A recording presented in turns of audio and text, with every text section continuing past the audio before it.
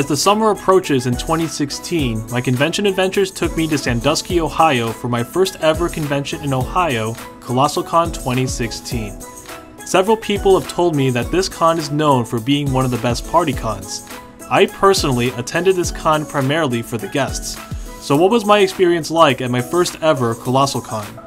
After a 4.5-hour road trip from Chicago, I finally arrived at the Kalahari Resort and Convention Center in Sandusky, Ohio, where the con was held at. Right away, I have to say that this venue was awesome. It fits the theme of this con unbelievably well. The con atmosphere was amazing at this location. It really did feel like I'm on a tropical getaway when roaming around this area. If you like party cons, then you are in the right place at this convention. This location is known to have several awesome areas for photo shoots. Photographers and videographers will absolutely love the location of this con. There was an indoor water park and so many other different attractions at this location. For food, there were restaurants inside the actual resort. Remember to bring a lot of money as food can get pretty expensive at this location. Just try to avoid the overpriced concession stands as they are not worth your money. I personally did not stay at the Kalahari, but at the end of the day, I really wished I did. I felt that I missed out on a lot of the con experience for not staying at the resort. As for the actual convention center itself, it definitely felt very crowded at times, especially on Saturday. For a con that had over 17,000 attendees in 2015, this makes me wonder if this convention center will continue to handle such a large attendance as this con grows. One comment about the convention center was that I wish that there were more places to get water. There were hardly any water stations at this convention center, and I wasn't able to bring my own water bottle as outside food and beverages were not allowed. If you are planning to stay at hotels outside the Kalahari, be warned that the free parking at the Kalahari is very competitive. You may need to park on the grass or at the overflow parking lot at the Sandusky Mall if the parking gets full at this location. Friday's registration was flawless from my experience. I pre-registered for a VIP badge and I was able to get it immediately when I walked in. The friend I was with registered at the door and he got his badge quickly as well. Like I said in the beginning, my primary focus for attending Colossalcon this year was to meet several of the con's guests. Colossalcon had a guest list where a majority of them are guests we don't see often in the Midwest. They had a nice mixture of voice actor and musical guests. Colossalcon definitely had at least one guest you were dying to see. Friday for us focused primarily on getting autographs from the voice actors. When it comes to large cons, I usually take caution when it comes to autographs as lines can get very lengthy, but you don't have to worry about that at this year's Colossalcon. With the exception of Mignogna, who had a very long line, all the other guests had relatively short and manageable lines. While autograph handling started a little rocky, it was handled extremely well as the day progressed. One thing I do have to say about every single autograph session I have been to is that lines move very fast. So fast you could probably get a majority of things signed within a single autograph session. As a VIP attendee, I also attended the VIP autograph session where you can get autographs from all of the con's guests.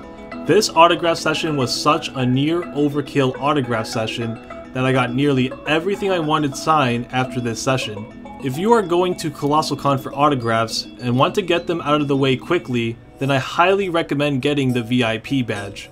You also get other goodies like a free t-shirt, a backpack, and 2 tickets to cut lines for events. Other than autographs on Friday, I scouted the location to see where everything was. I was bummed that Colossalcon did not have a physical guidebook. They handed out the schedule and map of the convention on small flyers and directed you to download their app to look at the detailed schedule. The good news, however, is that the Kalahari has free Wi-Fi all over the venue, and from my entire con experience, I never ran into any problems with the Wi-Fi, and that is really saying a lot for a large-sized convention. As long as you use Wi-Fi, getting the schedule on your mobile device should be easy, which completely justifies not having a physical guidebook. I checked out the dealer's room, and I can definitely say that this is the weakest part of the entire convention. For a large-sized con, you would think that the dealer's room would be large along with it, but that wasn't the case at Colossalcon. The dealer's room felt as big as dealer's rooms at mid-sized conventions. In fact, some mid-sized cons beat out Colossalcon's dealer's room in terms of size. As for the artist alley, it was an incredible artist alley with tons of incredible artwork from so many talented artists. If I had the money, I would have probably walked out with so many prints that they will barely fit in my bedroom. The last thing I checked out on Friday was the game room. Colossalcon had a nice game room overall. My favorite part of the game room was the arcade gaming hosted by Tokyo Attack. There was so much to do and so much to see at this part of the game room. As for console gaming, I felt that this part of the game room was very cramped. There was a strong focus on tournaments at this part of the game room that there wasn't a lot of room for those who want to sit down and play a quick game. But if you're a competitive player who loves going to tournaments, then you are going to love this part of the game room. Saturday focused a lot on panels and events. I attended many of the Q&A panels with several of the hard-to-come-by guests, and I enjoyed every single panel from my experience. I did run into some late panels, but it wasn't a deal breaker at all. Colossalcon had tons of different panels and events. From the 2 raves on Friday and Saturday, to all the concerts, to the Masquerade, the Symphonic Anime Orchestra, as well as Samurai Dan and Jillian's legendary Cards Against Humanity panel, Colossalcon will keep you busy all weekend long. They even had Mega Championship Wrestling at this con for all you wrestling fans out there. Several of the people who attended that panel told me it was such an intense event. On my final day at Colossalcon, I took one last stroll through the dealer's room and artist alley and went to the Sunday Otaku Flea Market. It was a big flea market with so much to see. It was in multiple rooms around the venue. My only issue was that it was very cramped in the main events room, and there was a lot of extra space in this room that was not utilized by the flea market at all. And yes, the fire alarm did go off on Sunday. Luckily, I didn't run into any problems when we evacuated the venue and when we got back into the building. From what I was told, the fire alarm malfunctioned and nobody actually pulled it. The final panel we attended was Voice Actor Trivia hosted by Cassandra Lee Morris. Erika Harlacher also took part in this panel. It was a trivia contest where the winner of the contest can take home a delicious can of Bush's Baked Beans, as well as an awesome bottle of mustard and a delicious bottle of barbecue sauce. Unfortunately, our team won second place, so no barbecue for us. The top 3 teams also won an autographed print from Cassandra. And with that, this ended my entire experience at Colossalcon. Before I get to my verdict, here is my newly updated scoring system. Starting with Colossalcon, I will now grade cons on a 1 to 10 scale, with each having its own experience level, and I will no longer use decimals in my scores. So let's move on to my verdict.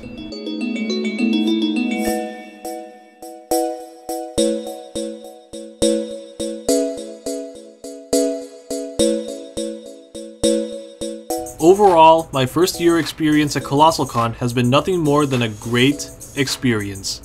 I felt that Colossalcon is a great convention to start off the summer season. This leads to the first thing I liked about Colossalcon, the con atmosphere. It truly did feel like a tropical getaway at this location. The con was so full of energy that I can tell from the entire crowd that this is a party that doesn't feel like it's gonna end. Another thing I liked about Colossalcon are all the panels and events. You will never get bored at Colossalcon, as there is so much to do and so much to see that it will be difficult to plan out your entire con schedule. The primary reason why I went to Colossalcon was its unique guest list. These are guests we don't normally see in the Midwest. I hope other Midwest cons are taking notes from Colossalcon's amazing guest list. Keep inviting more of these types of guests and I'll keep coming back to this con. The next thing I liked was the handling of the autograph sessions.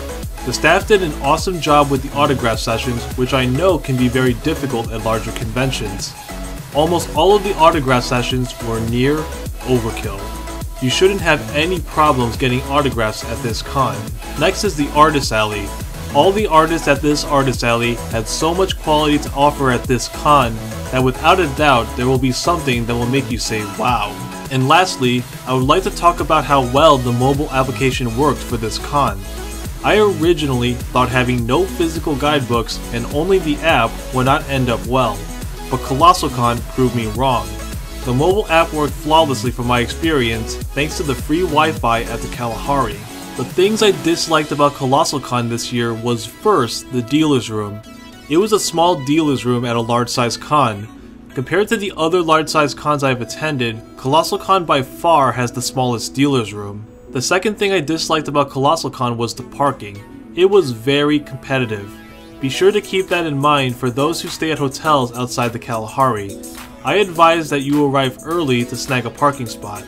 And lastly, I felt that the convention center could use more water stations. There weren't a lot of places to get water at this con other than the small amount of water fountains near the bathrooms, with some actually functioning properly. Colossalcon was a fantastic event for any anime and gaming fan and was worth the long drive from Chicago. I really do want to come back next year to experience any event I wasn't able to go this year. If you are looking for the ultimate anime getaway, then look no further to Colossalcon and get ready to party for all 4 days. On a scale of 1 to 10, I give Colossalcon 2016 an 8 out of 10.